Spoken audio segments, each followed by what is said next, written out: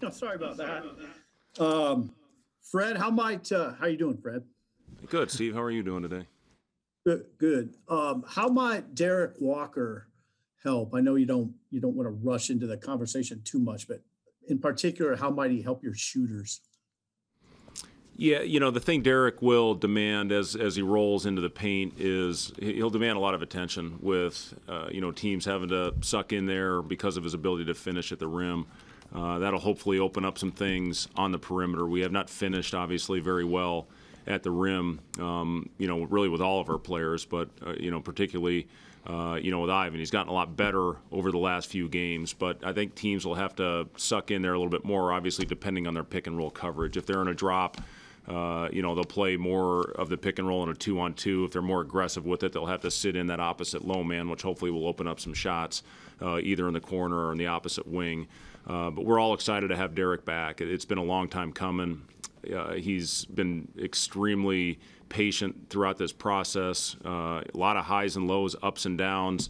I talked to him even last year when he was with Delano and Shamil about how far off it seems, but how quickly it's going to go. And then got the disappointing news this year that he would have to sit pretty much the entire suspension that he was given. So, that really was emotional on him. And, he took it hard, but he stayed with it. He did a great job helping prepare, going out and running the other team's stuff.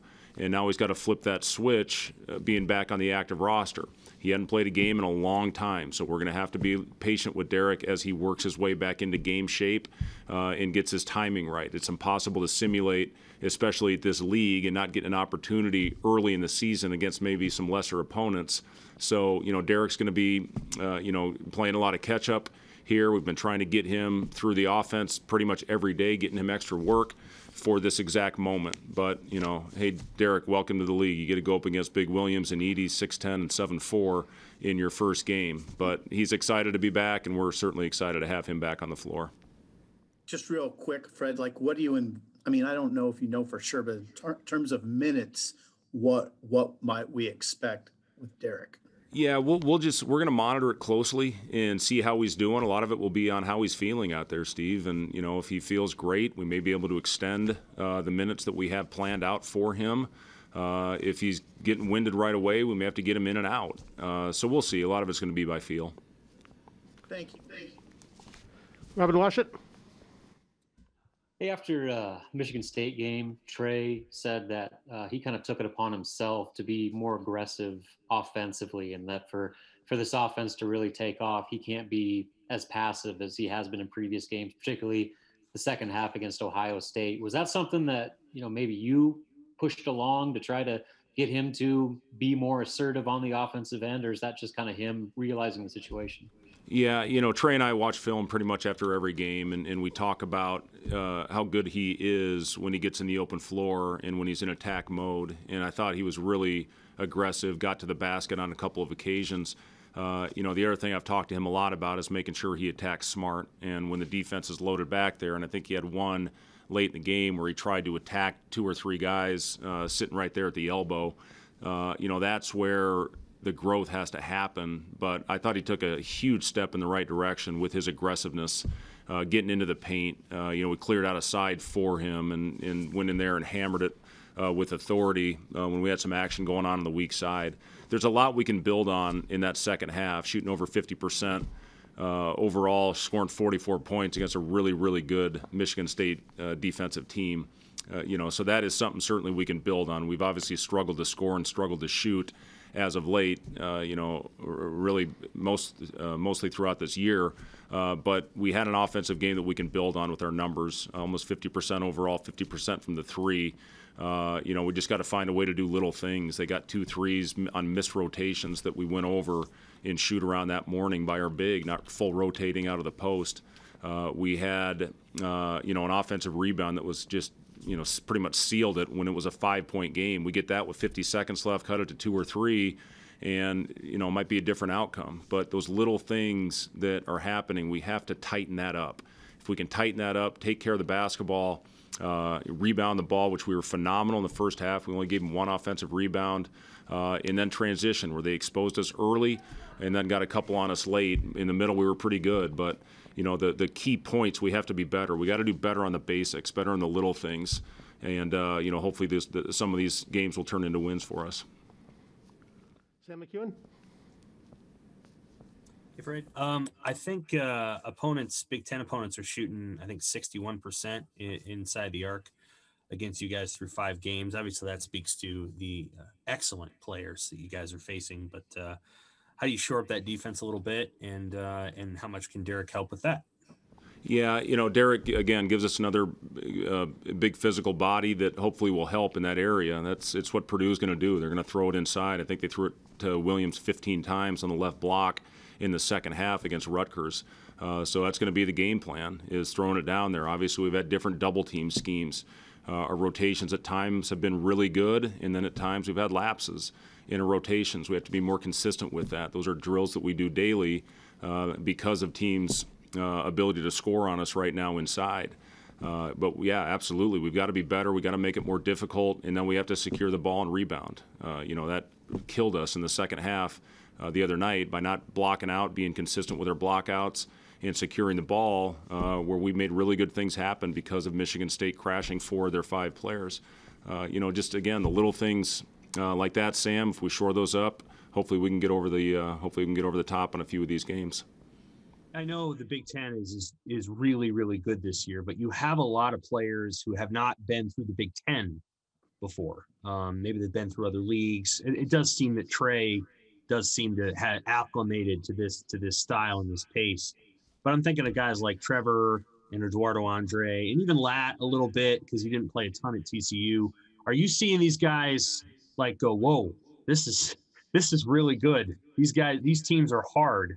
Are you seeing them kind of feel that way about what they're experiencing, or they feel pretty good about being able to compete, possession in, possession out?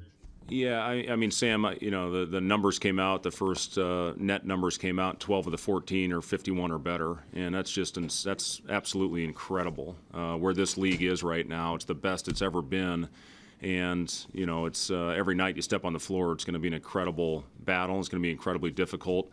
You prepare as well as you can. We talked about Ohio State. They were going to throw it inside. And guess what? They threw it inside and kicked our ass down there. So, you just have to go out there and try to make it as difficult as possible.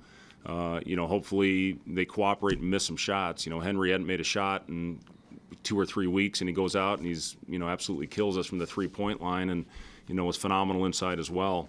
But we just have to go out again and continue to prepare. We've been right there in most of the games, really with the exception of Ohio State. For the majority of the game. It's about cutting out the mistakes and cutting out the stretches that are costing us. Last 3 or 4 minutes of the first half the other night, first 3 or 4 minutes of the second half. It was, I think, a 17-point swing, or they opened up a 17-point lead on us. It was 7 at halftime, and they torched us at the beginning of the half, and that was the second straight time that happened, the Michigan game before that. But we've been right there. Even Michigan pulled back in, had a chance. Michigan State, we're 2-possession game under a minute, had a chance to cut it to 1 if we rebound the ball. Wisconsin, we're right there.